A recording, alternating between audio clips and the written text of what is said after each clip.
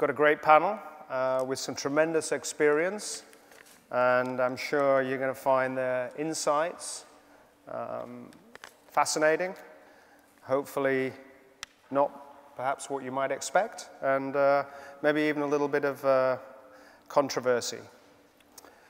In thinking about the actual title here, I thought we'd just get a little general view about profitability overall in the FinTech sector, and just a simple question to throw out and get a quick view on, which is why is profitability so hard to achieve with FinTechs in particular?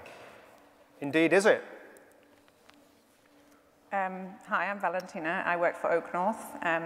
I don't think that it's particularly difficult to achieve. I mean, you have to obviously work hard for it, but within Oak North, we reached cash flow break-even in our 11th month. In our second full year of operations, 2017, we made 10.6 million pre-tax profit, and last year we increased that 220% to 33.9 million pounds. So we haven't sacrificed growth. You know, the Silicon Valley myth that you have to, sacrifice profits in order to pursue growth. We've lent $3 billion in the UK. We've scaled to a $2.8 billion valuation. We've raised over $1 billion in investment from the likes of SoftBank's Vision Fund. So we definitely haven't sacrificed growth, and we are a profitable FinTech. So I disagree with that. So that's the myth debunked.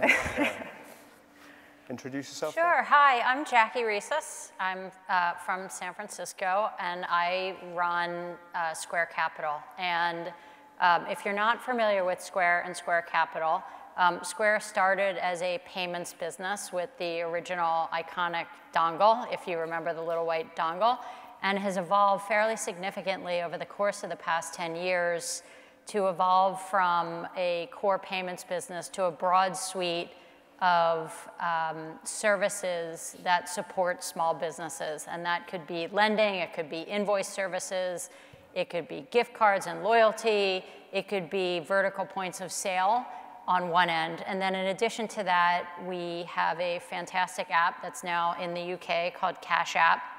And Cash App is an ecosystem in its own right, has 15 million monthly users. And Cash App started as a peer-to-peer payments business, and again, has evolved where you could buy and sell Bitcoin, and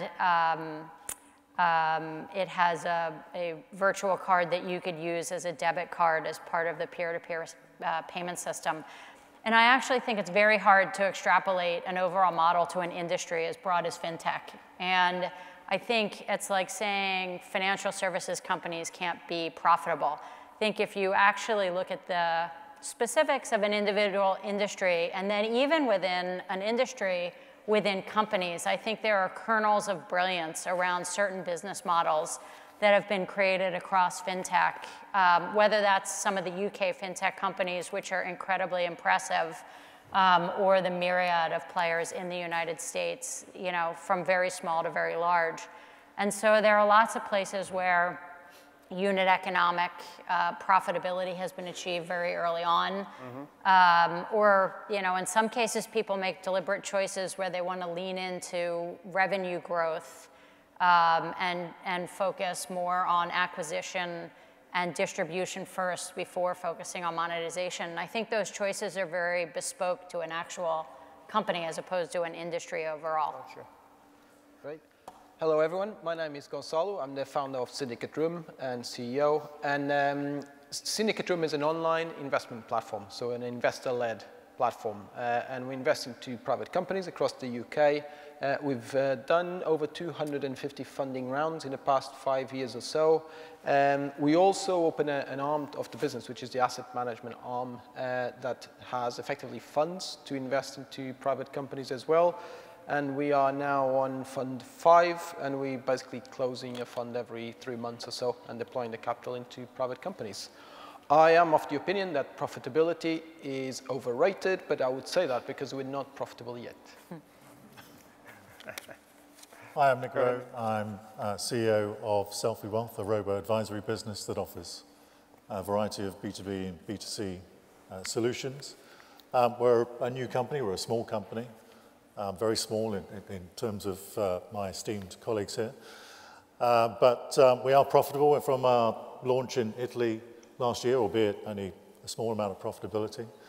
I agree with Jackie in the sense that FinTech is a huge universe of companies, and I think what it comes down to is, particularly in this particular space, the companies that I've seen that have struggled with profitability, it's all been about scale and acquisition of clients, where they decide to put their emphasis, and if it's really been on world domination and distribution, then that's where the expense has been, that's where the difficulty has been in actually making sure that they are profitable. They may be huge in size, but you don't necessarily see where the profitability comes in. So I think for us, we're small, we're nimble, we're lean, we can provide bespoke solutions.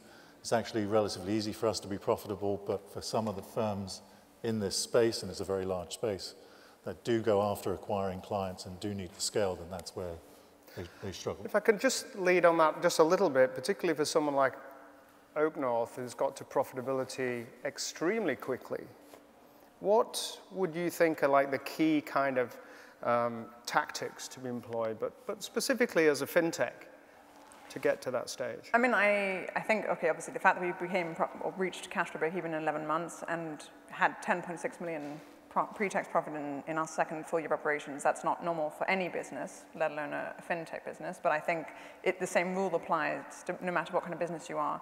You know, Rishi and Joel are co-founders. They bootstrapped their first business and they scaled it over 12 years to 3,000 people and then sold it to Moody's Corporation in 2014.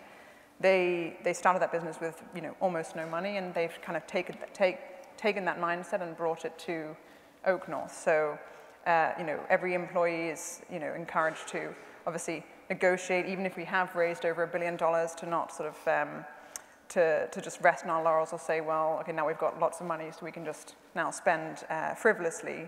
And I think it's a mindset. You know, it's getting people to think we're a business at the end of the day. We're not going to be irresponsible. We're not going to raise lots of money and then never think about how we can turn a profit. And I also think it's ultimately down to your business model. I mean, our business model is very simple. In the UK, we raise deposits from savers. We have a banking license. That helps to fund our lending to SMEs, and the profit we make is the margin between the two. And then outside of the UK, we license our FinTech platform, which has helped us to do SME lending so effectively in the UK. We license that to partner banks so they can replicate our model in their own markets. So we don't have to then spend the time and the cost of having to go and apply for multiple banking licenses in multiple markets. And that, again, is a very effective way for us to scale our proposition, in our view, you know, a much more effective way and much less expensive and time-intensive way. And you've also managed to achieve no defaults. No defaults on our loan book. So we've lent about $3 billion in the UK. We've had about 500 million repayments. We've been lending since September 2015. Now, obviously, that's not to say we'll never have a default.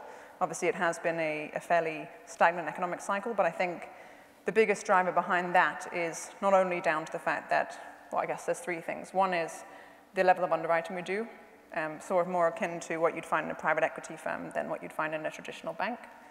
The second thing is the businesses we're lending to. So we don't lend, I mean, SMEs is such a broad term, 99% of all businesses, but we don't lend to startups. We sort of call them scale-ups, so businesses that are in that next stage of growth, where they're looking for between sort of £500,000 up to about £40 million here in the UK. Depending on other markets with our partners, it might be $500,000 up to about $25 million. So the businesses are profitable, they're established. They might have gone through multiple cycles. Some of the businesses you might have seen around here, Notes Coffee, Leon, the naturally fast food chain. So businesses that are quite established. And then the third thing is our monitoring. So we do proactive monitoring of our portfolio. So monitoring the monthly financial and operations data of our borrowers, rather than what you find in traditional banks where there's a tendency to really only look at the data if there's a reason to, like a late payment. And do you want to add anything, Jackie? You're also profitable. Yeah. So if I were in the shoes of a startup, the way I would think about the model that I'd want to deploy is particularly in finance, where the problems are extraordinary because it's such an institutionalized industry that is needed in order to underpin, it's the foundation of commerce. And so if I think about where I would start from a business point of view, I'd start with a fundamental problem. And it's usually a problem that people feel. You know, when you go out, this morning I went to a seller. It was a very high-end salon, like a spa. And their problem was aggregation of data. They have lots of different systems. They can't seem to aggregate it between e-commerce and physical payments in their salon. So if you start with a fundamental problem of cohesion, what do you do for cohesion? And just starting with the foundation of understanding the problem and then thinking about product market fit, I think you could really build the foundation of an incredible product so long as you see a big enough opportunity. And then you can extrapolate it across, 5.7 million small businesses in the UK. And so then I think you have to lean into the question of which model matters more. Do you need to build the product out first? Do you have to do any marketing? And does distribution really matter at a point in time? And as you grow and scale, I think the levers of monetization, acquisition, and distribution will need to vary at different points in time. And you have to lean into them at various levels. And I think there's no particular model that says you have to go big on distribution, you have to be there first. There are plenty of examples where the number two comes in and can beat the incumbent with a better product. And so I do think it's incumbent upon any entrepreneur to really think hard about where they are at and what product they're building and who they're serving. And that to me matters more than some philosophical broad swag at whether profitability is good or bad, when you lean into it, when you don't. I see you. I think in FinTech it's clear that we've seen a bit more of a shift towards companies looking at B2B, maybe when they've even started off at the B2C style. And I do wonder, and perhaps Gonzalo, given where you sit, looking at many different businesses, what do you feel about that? Are we going to see that continue? Is it going to exaggerate? I think so. FinTech has these two elements to it. What I usually call the fin and the tech, and I usually mention the fin as being the B2C element of it, and the tech the more B2B element to it. And I mean, Oak North is a great example that you've gone after both markets, right, in different geographical regions. But usually, I think there's a lot of confusion in FinTech, and people treat FinTech as one, where actually the whole business model, the ethos, the go-to-market route is very different, whether you're a B2C FinTech or a B2B FinTech. And that affects the whole company behind it, how you achieve profitability, how quickly you can achieve profitability, your acquisition costs, and so on. And what has happened in the past, historically, and particularly at the very beginning of sort of FinTech becoming so hyped up and so cool and so on, was that a lot of companies came to market, and by the way, ourselves included, right? And we go, we're going to beat the banks, we're going to be much better than the banks, and we're going to, do all these tech buys. And then, of course, we as a whole, FinTech companies end up raising very significant sums of money. Yep. And when you have that and you're growing and have all the growing pains, it's very easy to actually throw bodies at the problem rather than just tech. And if you're not careful, you end up being another bank or something with you. Oh, or certainly, or certainly with that sort of level of costs. And that's when a lot of these type of companies like Syndicate Room end up looking back inwards and going, hang on a second, we need to go on a diet here, and we need to apply tech again, which is why we started the business in the first place. And then the efficiency. I mean, in the past 18 months, we more than doubled our revenue, and we halved our number of people. Not by letting anyone go, but as people were going, you automated so much that we don't need to replace them. And that makes a much better model than just a bank. Nick, you've got a few comments on that, I think. Yeah, I think I disagree slightly with what Gonzalo was saying, just because we have a technology solution. What we have built around, whether it's B2B or B2C, is the technology. I think we could make a choice like some of our competitors to go down the route of adding certain services that require a lot of bodies, but then you're drifting away from the FinTech space, and you're becoming more financial services proper rather than FinTech in its purest form. So for us, whilst we have become profitable in Italy with our B2C solution, we're finding that, particularly in the UK, since we've been authorized, and we're the only pure robo-advisor to be authorized by the FCA in the UK, that we're being driven towards the B2B part or the B2B2C part with institutions coming to ask and saying, we're developing our strategy on the robo-advisory side. We'd love to use your technology and what you have in different ways to structure our own products. How could you help us do that? So the conversations we're getting into the UK are different to the ones that we're having mainline. And how important, I mean, not just for your business, but for the ecosystem in general, are partnerships? They seem to be just increasing in importance, and I'm interested if you think that's incredibly important. I think for us, particularly because we don't want to be like some of our competitors by adding hundreds of people to drive the business forward in our own way, say down the asset management space, for instance, which we could easily do using the power of the algorithms that we have. So what we're doing is we're partnering up with the broker-dealers and the asset managers in order to help them structure their own strategy. I think there's a difference, though, between a partner and a vendor. And I think that's a really important distinction. I think if you're in financial technology, you should own your own customer. And you should be in the business where that relationship is primary to your identity. That is really different than having a partnership that is a license, a structural relationship required because of regulatory reasons. And I think a lot of what folks in FinTech have to do is create partnerships that are more driven out of unique regulatory environments. And I think, I'm not sure I'd necessarily call that a partnership.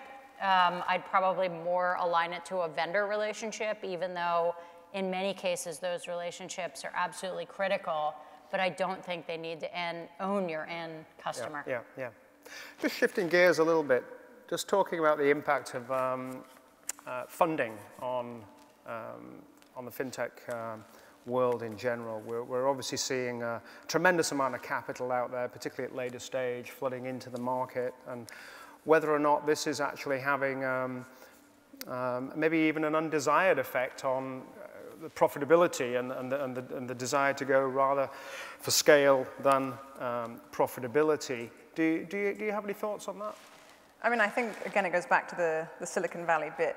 I mean, a lot of companies such as Amazon, that's where the myth has come from. You know, and Amazon is the exception, they're not the rule. Yes, they've managed to become an incredibly profitable company. They've managed to reach, you know, one of the highest valuations or market caps in the world. But they are not like every other company, and they were able to reach a level of scale where the negative unit economics shifted. It's going to be very hard to do that in FinTech, specifically because of the fin element.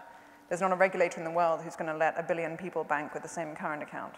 It's different if it's like 1 billion people with the same ride-hailing app or ordering from the same place to get their food, right?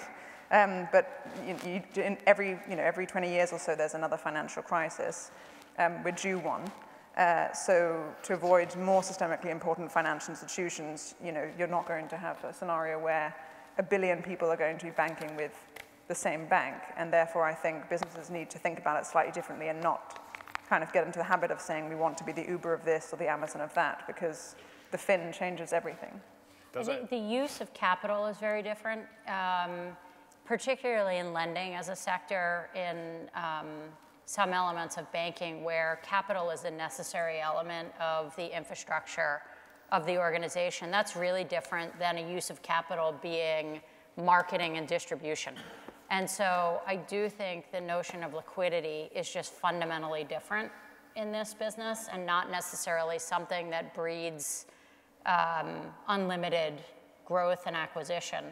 And so, you know, as I think about, you know, use of capital, you know, in the world of lending, I think of it as fundamentally driving, you know, the portfolio of loans that we make.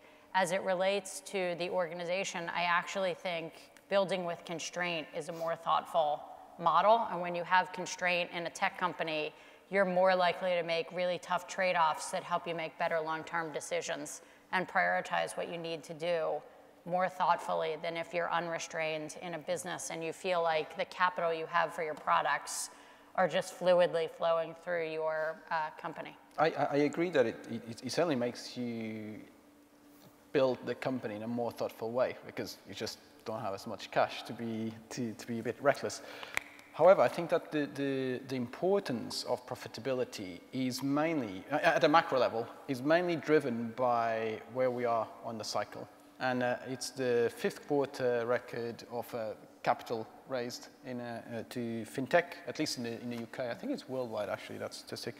But basically, that defines on a company, if you have that potential for growth, then that's the time to go unprofitable and really trade off the profitability for growth and that requirement of capital. The moment that capital dries up, that's when it's really important that in the meantime, you build the business in a very thoughtful way, and you had visibility of how you're going to become profitable so that you can survive when the capital dries up. And an example, it's not a FinTech example, but OFO, the cycle sharing scheme, where basically they raised hundreds of millions of dollars. They grew all over the world, including in the UK, US, China, and so on. And then suddenly, when the backers realized, hang on a second, are the units, right, the economic units really here or not? And when they realized maybe they're not, and that all they did was they closed the funding tap, and the whole company collapsed. Yeah, yeah. I want to ask a different question. Start with you, Nick. Given you're all very experienced in successful companies, and when you look at the FinTech space, what type of segments do you think are going to show the most profitability in the foreseeable future? What are you excited about in the particular segments? I think from our side specifically, because it is such a large segment, but for our side, it's the open banking platforms that we're seeing. I think that's very exciting, and certainly not necessarily challenging the big banks, because I think the big banks will absorb and consume some of those very great technology apps and new companies that we're seeing. But for our side specifically is also the demystification and the clarity on the asset management side, and actually sort of making it much clearer, making accessibility for investors, professional investors, general investors, gain access to products that they understand what they're paying, they understand the fees, they understand the returns. And the clarity of the technology that will come to the forefront in helping bring money to the asset management space, because I think there's a wave of cash obviously coming into that space over the next few years, is very exciting for us, because that's the space obviously that we're helping to support and assist. I mean, I think so obviously we use big data and machine learning for our platform, OakNorth Analytical Intelligence. That's obviously an area that we're very interested in and that we're investing heavily in. RegTech is also a very interesting area. Obviously, 1 in 7 people in financial services are in a compliance role, so it has a huge potential to change the lives of millions of people. But I think probably one of the more interesting things is not which fintechs are going to be coming out as more interesting in the next few years, but actually what the next few years will do for fintech more broadly. Because as we say, if recession's around the corner, lots of fintechs, ourselves included, are going to really be tested, right? We've been in a very stagnant economic cycle. Most of the fintechs have been born in post-crisis, and it'll be interesting to see who's sort of left standing in 3-5 years' time, and who's not only survived but actually thrived and proven their proposition. And I think that's going to be a great opportunity for the sector, but also it's obviously a challenge for many.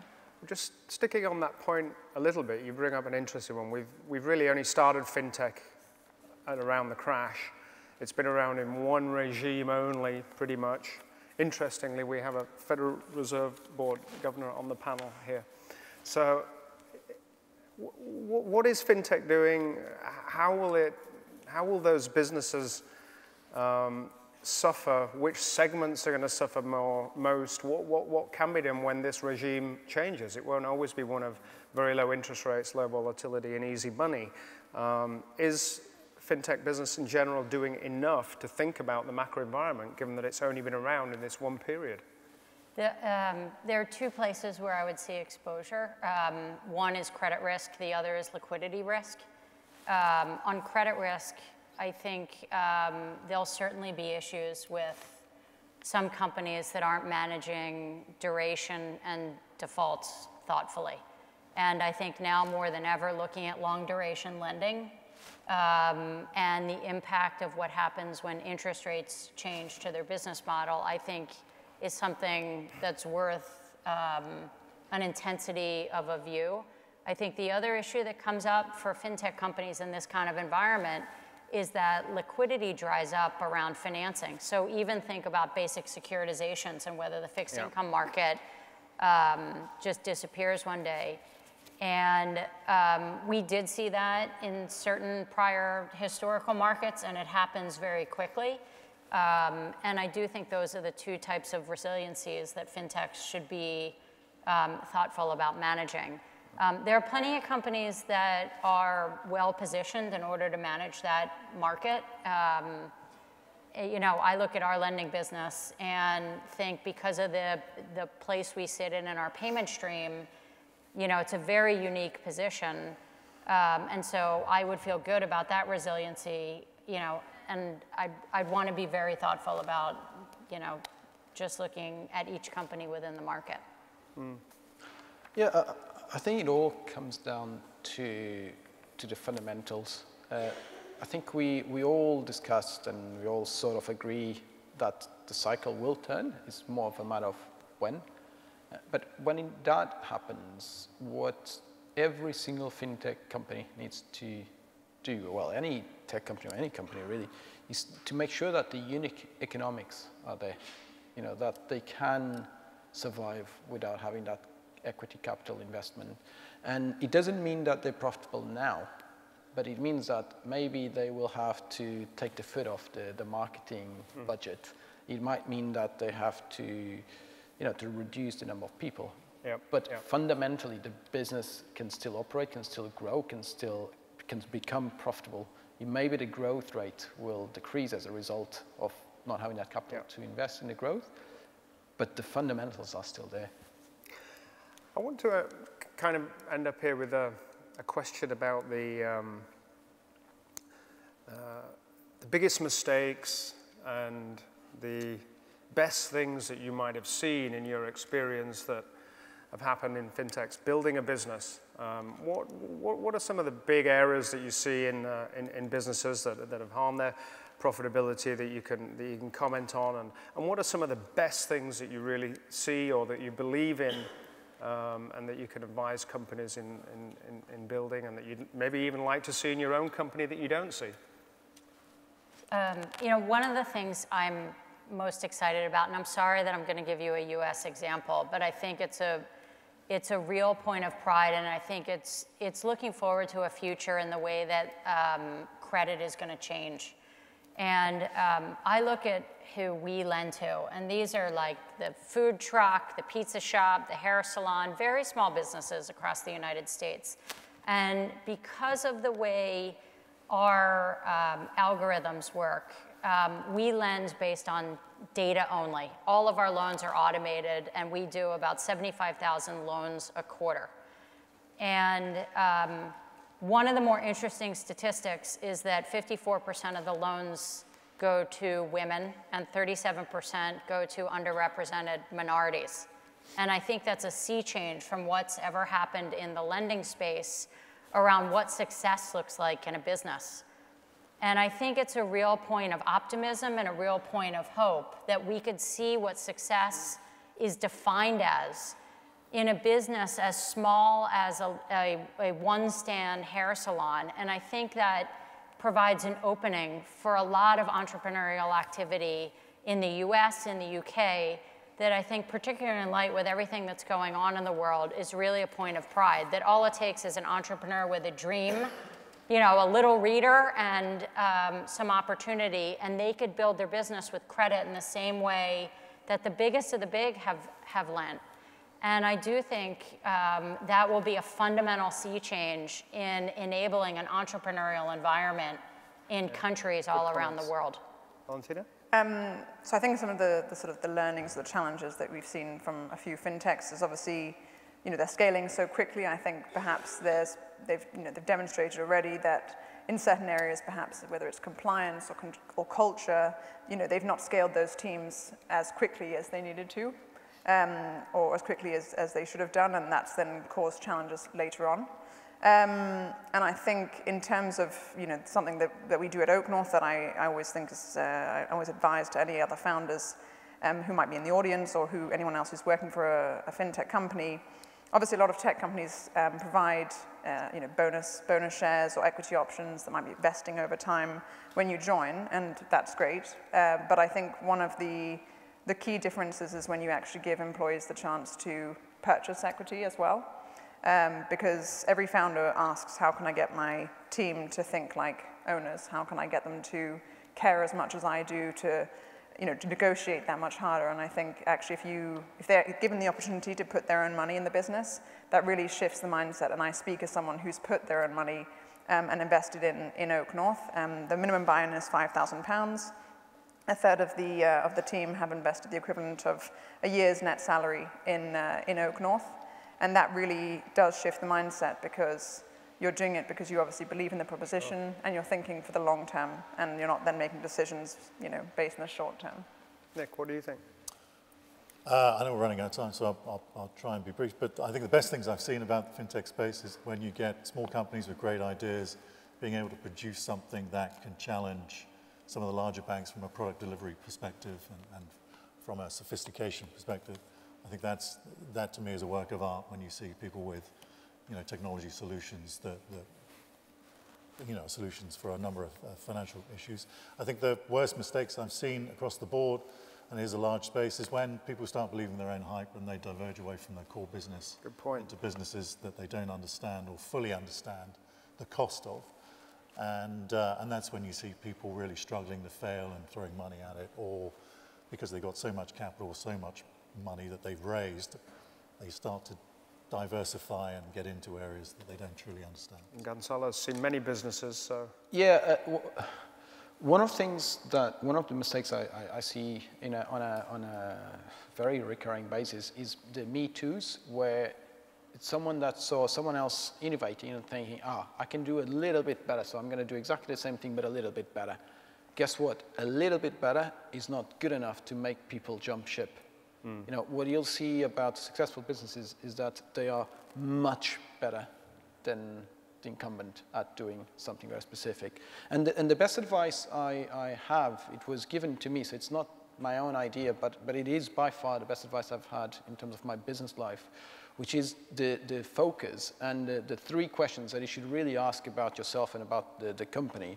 And the first one is, are you really passionate about what you're doing? Because it's going to be really hard work. The second one is, can you be the best in the world at doing what you are setting out to do? And then finally, if you answer yes to the first two, you go, can you actually make money out of it? And if you tick all those three boxes, just go for it. You're in for as long as you focus and you stay true to those three. Wonderful. Well, I hope you enjoyed the panel. It's been a pleasure moderating it. I want to thank everybody for coming along, spending some time, and I hope you enjoyed the rest, the earlier parts of the sessions as well. And that's it. It's a wrap. Time to go. Fantastic. Enjoy the drinks. Thank you.